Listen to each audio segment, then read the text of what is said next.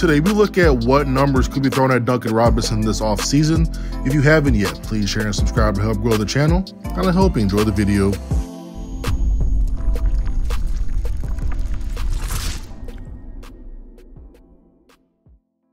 Today's video is powered by SeatGeek. Get $20 off any ticket sold using promo code Wright on the SeatGeek app or website. We all know the story of Duncan Robinson by now. Little-known recruit goes to a D3 school, transfers into Michigan on scholarship, becomes an important piece to the team's success as one of the best shooters in the Big Ten, winning conference tournament championships, going to a Final Four, national title game. But after college basketball, he wasn't sure what he was going to get into, whether it was going to be sports talk media or maybe playing overseas. At this point, he's getting ready to play in the annual TBT, the basketball tournament. He gets a call to participate in the Miami Heat Summer League. And he shined, earning a two-way contract within 2 weeks of Summer League starting. He was back and forth between G League and the NBA his first year, playing 15 NBA games and shooting the lights out at the G League level. That summer, he was signed to a standard NBA contract that went on for 2 years.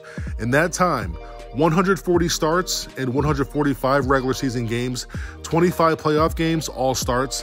In the NBA Finals, the Heat lost in 6 games to the Lakers, and for the Heat, Duncan Robinson was the third highest scorer, had the third most steals, and third most assists.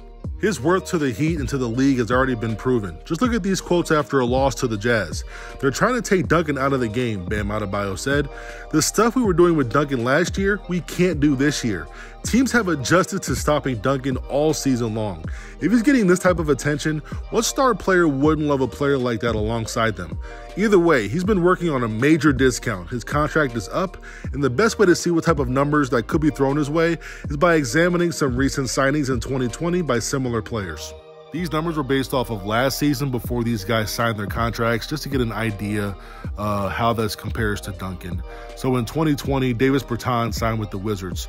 He was 27 years old, a bigger forward at 6'10", making 3.7 threes per game, while threes made up for 77% of his shot attempts. When he signed, it was for 5 years, $80 million, an average of $16 million per year. Bojan Bogdanovic signed with the Hawks in 2020. He was also 27 years old, 6'7" wing, making 2.7 threes per game, while threes made up for 57% of his shot attempts. When he signed, it was for 4 years, $72 million, an average of $18 million per year. Lastly, Joe Harris signed with the Nets in 2020. He was 28 years old when he signed, a 6'6" guard wing. He made 2.5 threes per game, while threes made up for 51% of his shot attempts. When Harris signed, it was for 4 years, $75 million, an average of $18.75 million per year.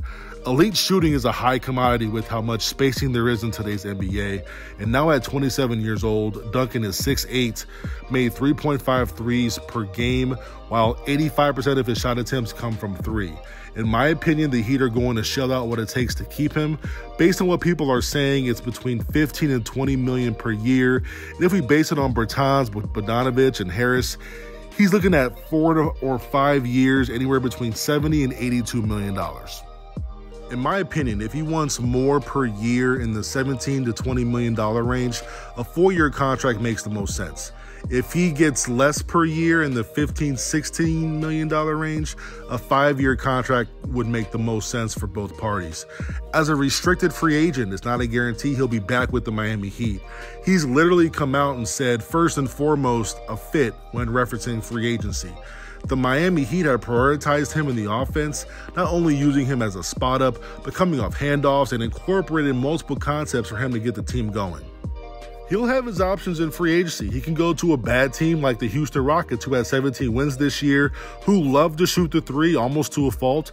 They were ranked second in the NBA in frequency of three-point shot attempts, while 28th in percentage. So they were chucking up a lot of bricks. Or he can entertain a playoff team like the Memphis Grizzlies, who need a big-time wing shooter to complement their guys like John Morant, Dillon Brooks, Jaren Jackson Jr.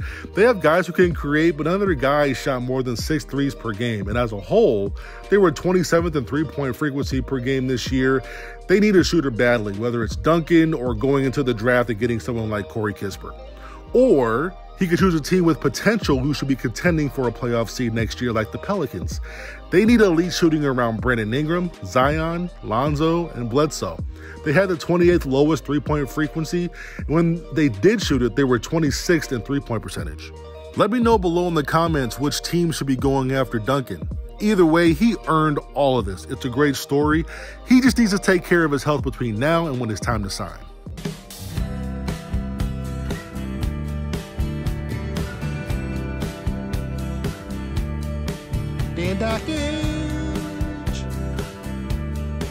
Can't guard me.